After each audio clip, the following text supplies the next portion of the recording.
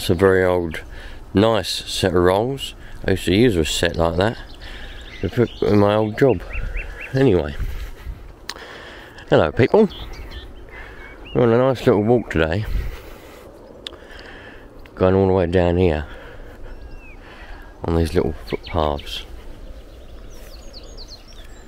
and we're going somewhere that I used to go to when I was a little kid.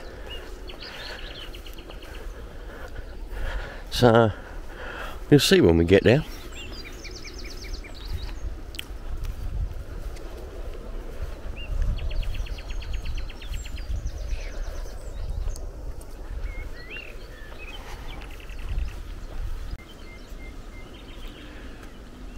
Can you hear the electric lines, the power lines buzzing? Because it's raining at the moment. I don't know whether you can tell. I think some probably spitting on the camera.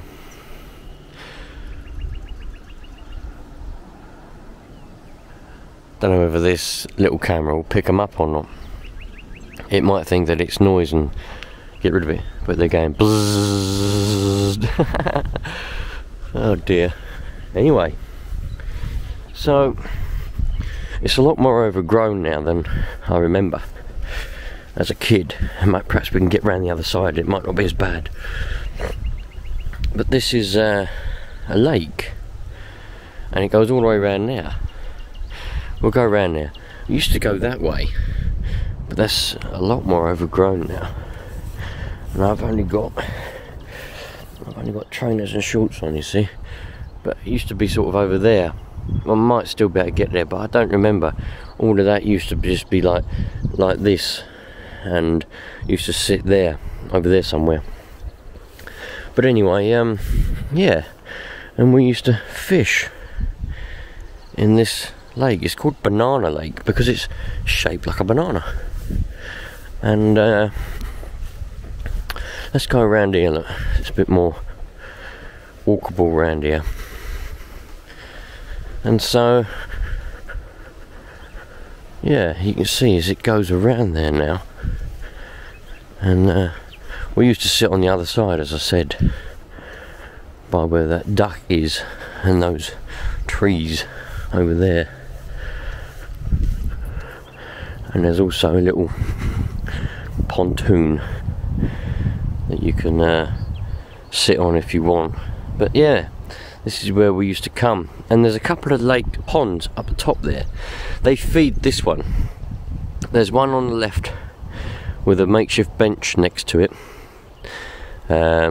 which would be good for a quick shag if you wanted to, you know, if you had a girlfriend and you went there. Anyway, that one feeds the next pond, and then that all runs down and feeds this pond here, and it's called Banana Lake. We used to come here as a kid and fish with my mum, dad, brother and uncle quite often. But I haven't been here for, well, years, 15 years or so. And it's pretty much the same, just a bit more overgrown and a bit more wetter, as it's now pissing down. Yeah, 100% definitely. It's a lot more overgrown than what it used to be, because I can remember this used to just be like low grass like this, and we used to sit on the other side, and sometimes if I'd get a bit bored, I'd run around. I'd run all the way around here and I'd run around the other side, just for fun, you know. I might run around the other side and look over and go hello to everybody. But yeah, so this is a lot more overgrown. That's a shame, because I was hoping to get to that platform, to the little pontoon sitting there. You can kind of walk out, well, you could, it looks like you still can. And I used to sit underneath that tree there. I used to sit under there and fish, and you know. Yeah, very nice. There's a lot of geese out there. I don't know whether you can see them or not. Can you see them? I think you should be able to see them on the floor. Gooses.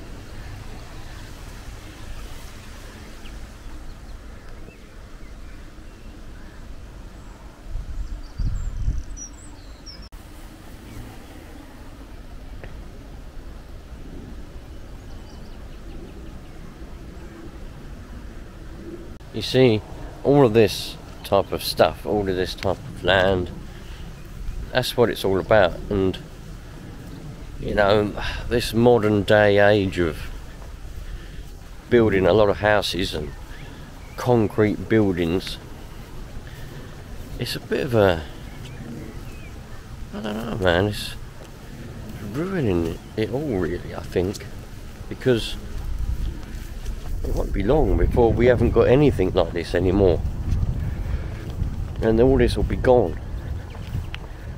And won't have any nice walks to walk along, won't have any fields, grass, ponds in the middle of nowhere. It's taken me a good hour to walk around here, get down here. Now, when there's all houses everywhere, none of that will be here. I should imagine they'll probably build houses on all of this eventually. And I know some of you are going to say, no they won't, they're not allowed to. They're not allowed to build houses on that land. Well, let me tell you, alright, they might not be allowed to now, but when loads more people arrive, so to speak, and they say we haven't got enough houses again, they'll just go, oh, remember that bit of land we said you couldn't build houses on? Well, you can build houses on it now, because we need the houses. So that's what'll happen, unfortunately. And yeah, there's not a lot left in this part of the country. There'll be some of you that live in Norfolk, Devon and Wales and probably parts of Ireland, where places like this are everywhere, and you don't realise how bad it is in other places. But it is getting bad, man. It is getting bad. Too many houses. But there you go. Too many houses and too many concrete warehouses, like over there. I think I could do without them. A lot of people say, oh, we wouldn't be able to do without them, but I could. Try and get through this without getting me my legs stung on that stinging nettle. Oh. Lovely. Yeah, people say to me all the time, actually, when if this topic comes up and I say, well, there's too many warehouses now, there's too many industrial estates, and they go, oh, excuse me, and they go, all those are for Amazon and other things for online shopping. And I bet you use online shopping. Yeah, I do use online shopping, yeah. And they say, well then, so don't moan about the warehouses. I say, well, I can do without online shopping, no? I use it, yeah, because it's there. If something's there, why not use it? But I could do without it, definitely. If there was no Amazon, where you could order stuff and get it the next day or the same day, or just order stuff in general, I'd be alright. I'd go down the shop and buy it. Or if it was something that I couldn't get in a shop, local, and it had to come from somewhere far away or another country, but Amazon had got it, doesn't matter, I just wouldn't get that thing. Or I'd maybe try and get it some other way, through contacts, like you used to in the old days. If you wanted something from America, you'd find somebody in America to send it to you. There's many ways.